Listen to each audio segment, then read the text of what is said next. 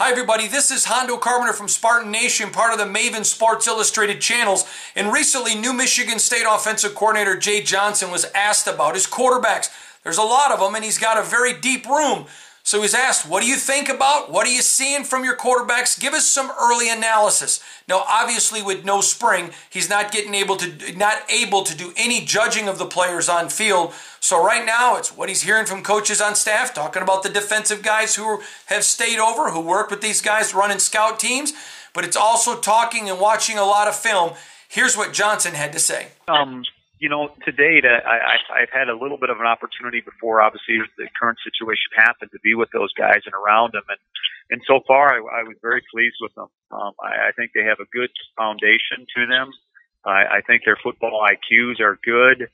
And that seems to keep coming out. The more and more I'm around them, the more and more I get to be with them and kind of visit with them. So I'm excited about that piece because, my big challenge to those guys is what is your plan, and having a plan and being prepared. And so, we are missing the physical component, but so much of us offensively, and particularly with the quarterback spot, is that mental piece. And so I still feel like we're able to drill that in a certain sense. And so I'm excited about it. Obviously we got to kind of be able to put it all together. And obviously we don't have a returning starter. I know Rocky's had a few starts,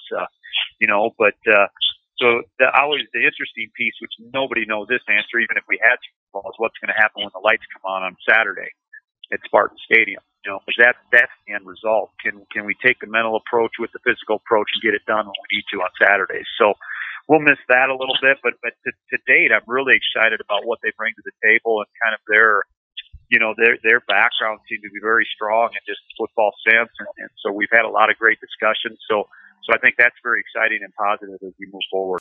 Jhonson has his work cut out for him, but with 3 defensive coaches on that staff held over from the previous staff that have watched all of these guys running the scout team, there's great insight and analysis there. I can tell you this, there was a lot of deep thoughts from that defensive staff over the last couple of years on the quarterback situation at Michigan State, and a lot of it was ignored.